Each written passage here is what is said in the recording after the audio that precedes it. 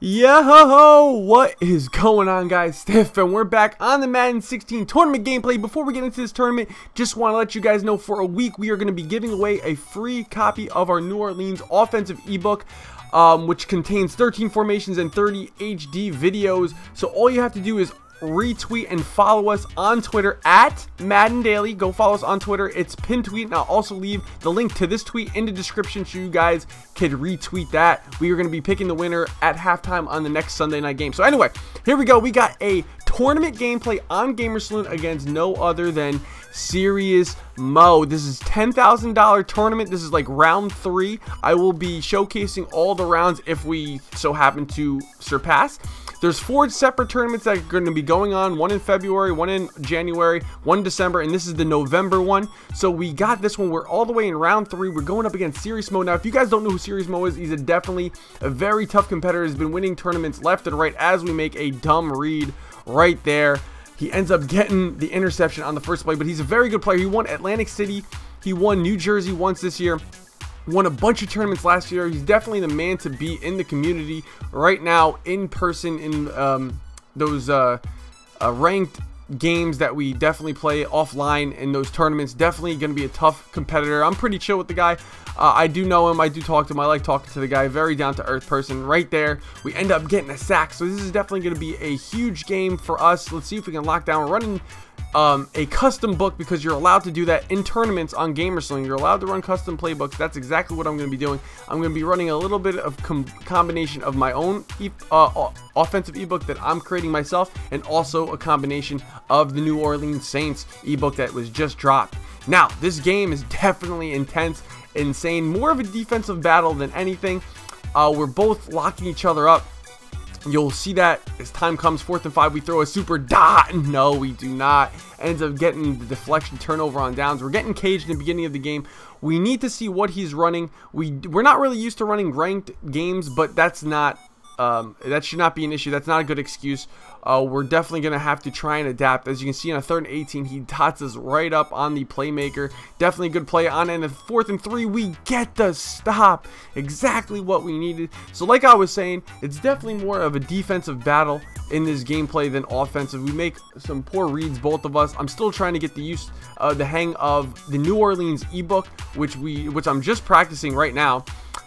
So I don't really have it down pat, and then I got to go up against Serious Mo. So I mean, it's definitely a great ebook. Right here we have A on the lob, but he's just sending so much pressure, and it's just a lot of stuff to handle. On 4th and 18, we really got to go for it. Just because it's Serious Mo, we really cannot gamble that much. I know maybe a punt would have helped because it's such a defensive battle, but we just decided to go for it. We end up getting this. He ends up getting the sack. But look at this defense right here. Oh my God, it's a bad read on Serious Mo part, but we do not capitalize on it. And right there, that's a good read. He probably threw that up high. Definitely got a great animation. On 4th and inches, he does the toss to the right and ends up getting in with Marshawn Lynch. He actually gets to the 1-yard line because he wants me to chew up some clock. He wants to chew up some clock, maybe chew up a couple of my timeouts. He ends up getting in on the next play. Not looking good for me.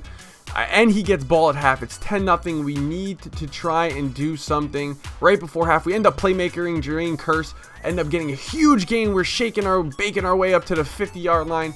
Definitely a little bit different than Mutt, can definitely tell you. And right here on a 1st and 10, look at this read. Oh, dot. Not really. Earl Thomas just didn't react to the game. Just didn't react to the throw. I did hold the left bumper, so I did throw it high. Maybe that's why he didn't react to it, but maybe it's because he's 5'10". Maybe it's because it's Madden. Not really sure. Wasn't really the best read, but it was only it was practically the only read that I had right there. Boom! We end up nailing him right on the kickoff. We get the ball back, and now we're in business. We're already in field goal range. Now back to that play, guys. I know what he's doing. He's running 2-man under, cover 2-man out of dime, and he's putting his safeties in blues or purples. One of those. That's exactly what he's doing. And we got some stuff for that. But I didn't realize he was doing that until later on in the game. So it kind of hurts me. Now, knowing the information that I knew now, I would have been able to dot it up maybe. But back in this game, I was having some trouble. Right here, he actually trips over the ghost. I don't know what the hell he tripped over. And he ended up getting the sack right here on a 2nd and 15. Can you say, give me that? This dime coverage, this man coverage has got him in a box right now. It's got both of us in a box. He ends up throwing that ball off his back foot. That's a Russell Wilson throw right there. And we end up getting the INT, and we're in business. Right here, we make a great read with Baldwin. We had him on the slant. He tackled the air. He was probably pressing buttons right before the snap. He ended up diving with his CPU users or his users. And right here, look at this super dot. See, just like when I said, I noticed that he was putting those guys in blues right now in the 3rd quarter. So we definitely had a man beater over the top of the coverage. Normally, if he wasn't in a light blue, that safety or that strong safety was in his deep blue, that would not have been a touchdown. But we know what he's doing. We're honing in, and we're actually locking him up. Look at this 3rd and 10. Throwing the ball away. It's 4th down. We just have him in a complete box right now with this man coverage. It's hard. He went to his pistol shotty or pistol bunch in Cowboys. I know we went to that, and that is definitely a man beater, but he went to it late. He went to that real late. Don't know why it took him so long to get into that, because that's definitely a man beater, and we take over on downs again. So now look at this 3rd and 16. We have a wide open. We just didn't see it. But 3rd and 16, we lob it up the curse. We come down with it, but it's an incomplete pass. We catch it out of bounds, and we have to settle for 3. Now, let me know, do you guys like me posting ranked gameplays? I know you guys wanted me to post more ranked. That's exactly what I want to do for you guys, but I want to do it in more of a tournament atmosphere, like these money games that we're going. Right here, look at this play. We were trying to back off the safeties, and we left-clicked the left analog stick, and we got caught on player lock. It ends up bombing us deep for a touchdown. The only points that were scored in a while, he ends up bombing us deep, and we got caught on player lock. Definitely struggling right there. But we have to respond, especially against a good opponent like Mo. We end up testing his users on that play. We end up getting a great gain. Right here, we're going to take it to the left side with Marshawn Lynch, and we're going to get to the 20-yard line. We're already in field goal range. We're in field goal range. All we need to do is just try and drain out some clock and kick the field goal, because then he's going to need a touchdown to win. Right here, he takes off our B read. That was the one read that we needed. We have to throw it away.